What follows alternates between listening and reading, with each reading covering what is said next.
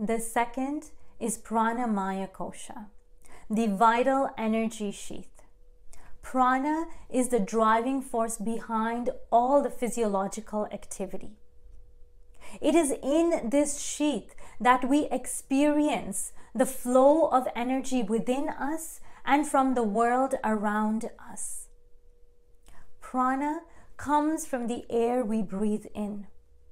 So if we breathe shallow or our breathing is irregular, then prana becomes erratic. And the lack of vitality in this prana enables the mind to be agitated and the body to be inefficient. Simple things that you can do is sit in nature and just be aware of your breath without changing your breathing pattern. Just following the flow of your breath in and out.